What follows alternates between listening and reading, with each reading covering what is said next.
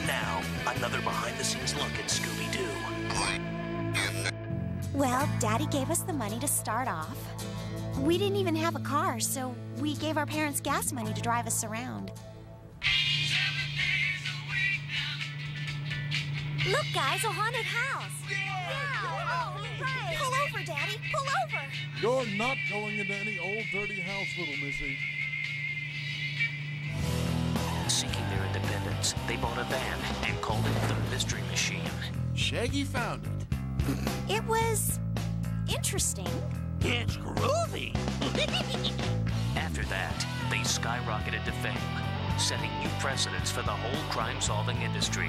We didn't wait for stuff to come to us. We went straight out and found those monsters ourselves. Monsters?